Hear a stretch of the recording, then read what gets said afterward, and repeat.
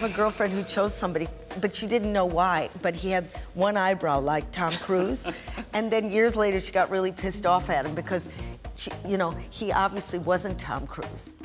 You know, but she based it on the eyebrow. Yeah, yeah. You know, when you're choosing a partner, what are you basing it on? Because, you know, it's like eating food. It's nice then, but 20 years later, it's gone off. I think this is one of those subjects where if people have an understanding of biology, if you know that the reason that initial obsessive Romeo and Juliet thing, the reason that's changing is biological. Then you don't think the reason that's changing is because they're not interesting anymore, they're not the person I thought they were, they're not Tom Cruise. You just say, I got no adrenaline, sweetheart, it's nothing personal. Yeah, that's it. I'm gonna say that.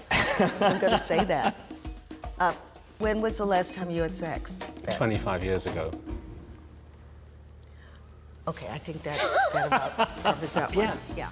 If you want to have a successful relationship, you've got to be in control of your own mind, because if you're blaming the other person for your problems, if you're wanting them to make you happy, the thing is doomed from the start.